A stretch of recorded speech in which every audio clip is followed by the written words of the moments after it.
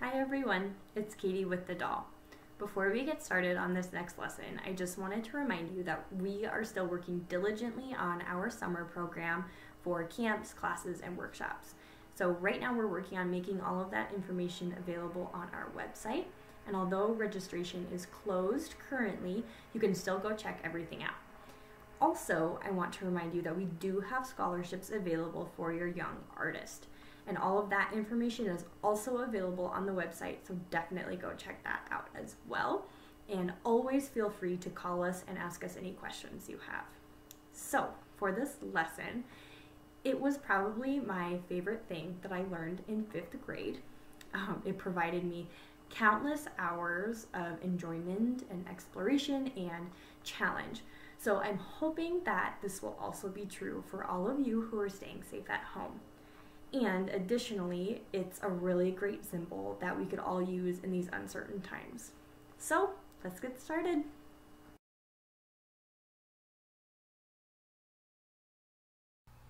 According to the Japanese Canadian Culture Center, in Japan, the crane is a mystical creature and is believed to live for 1,000 years.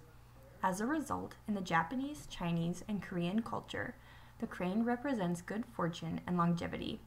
The Japanese refer to the crane as the bird of happiness. Traditionally, it was believed that if one folded 1,000 origami cranes, one's wish would come true. It has also been a symbol of hope and healing during challenging times. As a result, it has become popular to fold 1,000 cranes. The cranes are strung together on a string, usually 25 strings of 40 cranes each, given as gifts. I hope you caught these two words as I was reading, hope and healing. I knew the crane was a positive symbol, but I couldn't remember its specific meaning. As I researched for this lesson, I knew I was on the right track when I read these two words. I've included links to a short video and 2 articles that talk about the story of Sadako Sasaki, the young girl who repopularized folding 1,000 paper cranes and who really made the meaning of the paper crane what it is. Before you fold your first crane, I highly recommend that you watch the video and check out the articles so you can better understand the meaning behind the paper crane. So pause this video and click the first link. As you fold your crane, I highly encourage you to think of all those who need healing and to both have hope and send hope to others. The supplies you'll need for this project is a piece of paper and scissors. It's also optional that you can decorate your piece of paper on one side. So the materials that you would use for that could range from markers, crayons, colored pencils, anything that won't smudge. The first thing that you'll need to do is make a square piece of paper. So if you have a regular sized piece of computer paper, you'll just need to fold it over as you can see in the video and then cut off the extra that's at the bottom.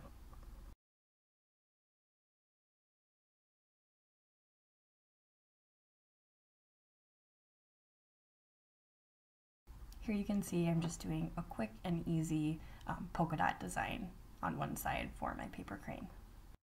Now for the actual folding of the paper crane, the first thing that you're going to do is take your piece of paper and fold it in half with your design side up. Then you're going to go ahead and fold it in half again. So you end up with a square. Then you're going to unfold. And now you're going to use that center crease to fold a triangle on each side. And you can see I have the open part on the bottom. And then you're going to flip over and you're going to do the same thing. So you end up with this triangle.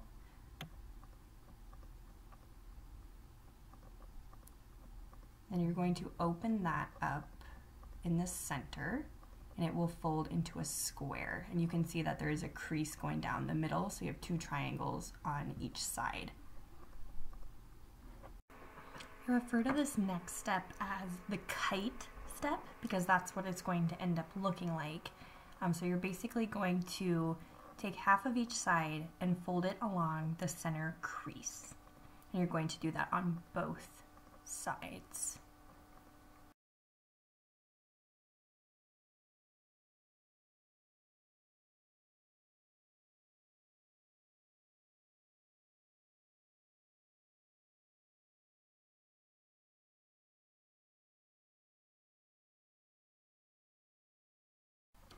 Now this next step is a little bit trickier, so I typically fold the top triangle down just to give it a crease, and that seems to help.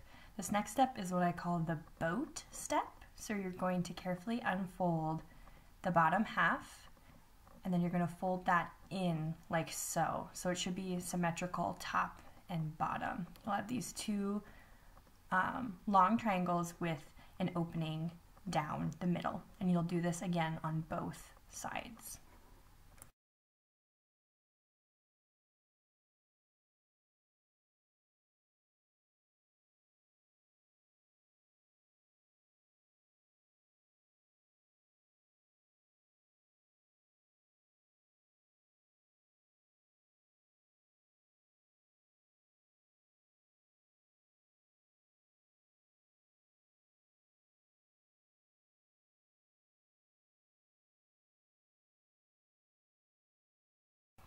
And once that step is complete, you're going to basically fold that in on itself. And here we're almost to the end. So now you kind of can see the shape of the paper crane. You're going to fold each wing up, then you're going to crease at the bottom. Do this again on the other side. And then this next step is a little bit tricky. You're going to pull the head and the tail just a little bit forward, like so, and then you're going to crease that bottom again.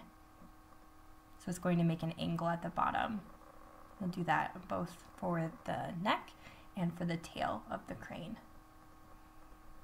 Pull it out a little bit and then fold and make a crease again. And then folding the wings down.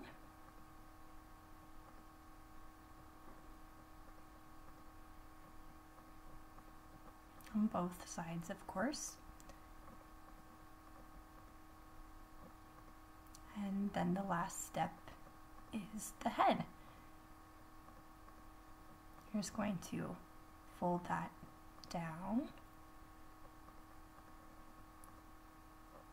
You have to give it a little bit of a crease for it to stay. And there you have your paper crane. Here are my suggestions for modifying this lesson once you have the folding of your paper crane down, which I just want to add. It takes a lot of practice, so don't be hard on yourself if your first crane doesn't turn out exactly the way that you are hoping. You just have to keep trying. So what you could do is explore with different types of paper, newspaper, magazine, scrapbooking paper, or decorate it with colored pencils, markers, crayons, pens, watercolor, or any other supplies you have that doesn't smudge. I really hope that you were able to find some enjoyment and potentially some hope and healing through this lesson.